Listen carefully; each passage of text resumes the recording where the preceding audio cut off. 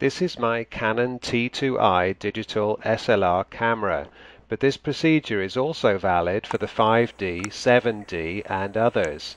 It has what's called a hot pixel. I don't see it in normal use, but under low light conditions in video mode, I've got the lens cap on at the moment, if you increase the sensitivity, you can see that one pixel is showing red even though there's no light to cause it. It's especially obvious if I use the digital zoom. You can fix this easily.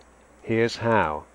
You need to choose Clean manually in the menu, because this triggers a remapping of the pixels. It's under the 2-dot Settings menu, except you may not find it at first. Even if you put it on the photo setting and choose Sensor Cleaning, it's not there. Why?